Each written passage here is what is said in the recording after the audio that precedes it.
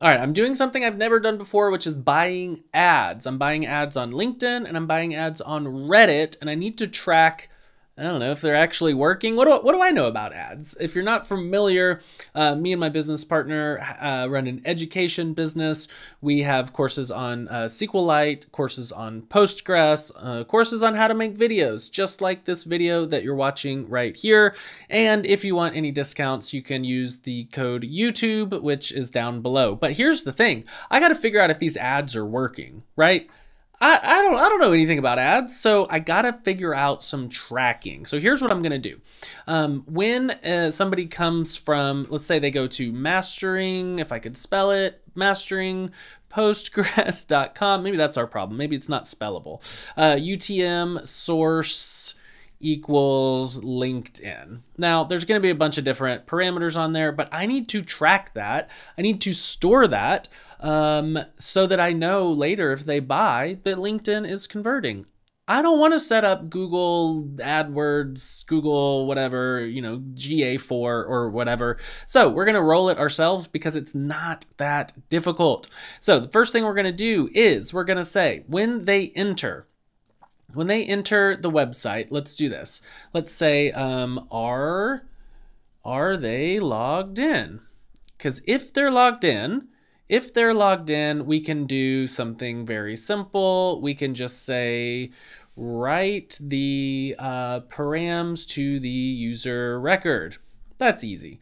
So, whoop. That's going to be the easy version. Now, the harder version is, are they not? We got to put a yes there. Yes, they're logged in. If they're not logged in, what are we going to do? We're going to add the params to a cookie. Now, this is nice because this is a first-party cookie. This isn't, we're not using some fancy tracking platform that's going to track you all around the internet. We're just writing a freaking cookie that we own. So if they're logged in, add the params to a cookie. And then we wait, right? Then we wait. And then hopefully they come back at some point and they enter like this. So they'll enter the website like this with no params, and they'll say, you know what? That guy seems really smart. That guy seems really smart. I should go buy that guy's course. What was his name? Oh yeah, it was at masteringpostgres.com. So they come to masteringpostgres.com. They log in because they're going to buy. They log in, and then what we do is we check, is there a cookie? Is there a cookie? If there is a cookie, which is going to be our only case, because if there's not a cookie, we don't do anything. But if there is a cookie, we are going to write the params to the user record. So what we've done is we've successfully tracked them across multiple visits. First-party tracking, sharing with nobody. When they come in with a UTM source, if they're not logged in, we're going to add the params to a cookie for 1 year. That's a long time. Is that too long for attribution? I don't know. You tell me. Literally. You tell me. I don't know. And then whenever they come back later and they log in, we're going to check, is there a cookie? And if there is, we're going to write the params to a user record, which you'll see looks very similar to that because it is in fact that exact thing. We can simplify all of this into a single middleware, which is what we're going to do. In my case, we're going to be using Laravel. That's basically just an implementation detail. You can use this with any framework that offers middlewares that run on every request. So every incoming request, we're just going to check for a few things. Here is our stub. We have a UTM tracking middleware that has nothing in it. And I think we've already added it to, if we could find Bootstrap app, I think we have already added it to UTM. There you go. So we've got a couple of different middlewares, and then we've got our UTM tracking middleware, and that's where we're going to live right here. First thing we're going to do is we are going to see request only. We're going to grab all of these keys. So all of these are UTM, and then sometimes we'll throw a ref on something. That's pretty standard as well. And then we'll say that that is the data. Now, if there is no data, so if the data is empty, not just ref, if the data is empty, we should also check the cookie. So we're going to check the cookie, but we don't know what the cookie is yet because we haven't set it. So if the data is empty, check the cookie, and we'll set data equal to cookie. And we'll pull the data out of the cookie. Now, what do we need to do next? We need to do if auth check. So if they are logged in and the data is not empty, so the data is not empty, then write to the user record. Else if, what do we want to do? So if they're not logged in, let's say that the data is not empty. So if they are logged in and there is some data, we're going to write it to the user record. Otherwise, if the data is not empty, we need to add it to the cookie. I think that is all we have to do. I think that satisfies our diagram over here. Let's just keep going and see if we can figure this out. So let's first add it to the cookie. We're going to say cookie queue. So we're going to queue this into the response and we'll say, yeah, that is close. That's not quite right. We'll say UTM parameters and we're just going to JSON encode the data. That part is right. And then I said 60 minutes times 24 hours times 365. We're going to just queue it up for a year. Now that we know the name of the cookie, we can come up here and say, let's try this.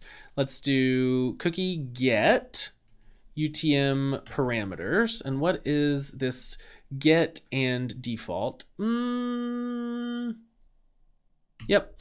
So we'll do, we'll just say cookie equals, and then we don't need a false. We can say if cookie, then data, which is this guy up here. So we're just reusing that variable. Data equals JSON decode cookie. And we do want an associative. I think that is correct. So now we have we've checked the cookie, which is that guy, and we've set the cookie to data. Okay, so then this should fall through, and if they're logged in and there is some data, we need to write it to the user record, which we can just say auth user, and then we can update, and I have a UTM parameters. Let's just check the user record or the user model really quickly. User model UTM parameters, and the UTM parameters is cast as an array, so we don't have to JSON encode it. So what we're doing is we're just storing all of the UTM parameters in a single JSON column because I don't know what else to do with it yet. We don't have any reporting. I just need to store the data. We'll store the data for now and we'll figure out the rest later. The last thing we need to do is once we've committed the cookie, or rather the data in general, to the user record, we need to destroy that cookie. So what we're going to do is we're just going to queue up a cookie for get of UTM parameters. And I think that is it. This could be, this could be made a little bit nicer. This could be data equals cookie. Yeah, that feels a little bit nicer to me. And then maybe add a space there. Yeah, that feels good. So let's follow this all the way through. You could, there's also a request cookie. You could do that, doesn't matter. It's the exact same thing. In fact, if you go click in request cookie, that's exactly what it is. So don't super care about that. So the first thing we're gonna do on every single request, we're gonna pull off the data. If there is no data, we're gonna see, hey, is there a cookie? If there is, we're gonna decode it and set it to data. Then we're gonna check to see if they're logged in and there is some data. And if so, we're gonna say, hey, we got it. You can forget it. We got it now. We're gonna write it to the user record into a JSON column. Otherwise, if the auth check fails, but the data is full, we're just gonna queue it up for a year. In fact, I think this is infinite because I think we're gonna re-queue it on every request, which I don't know, doesn't really matter to me. And then we're just gonna keep the request chain going. So there you go. There's your poor man's tracking. Let's just say there's your privacy conscious first party tracking system. Yeah, it's also a poor man's tracking system, but this is going to work great, right? So now in all of our emails and all of our tweets and all of our ads, hopefully ads convert. If you know anything about ads, please tell me. I'm trying to make it work. But now we can track where these people are coming from, hopefully compute an ROI, spend a bunch of money, and make a bunch more money.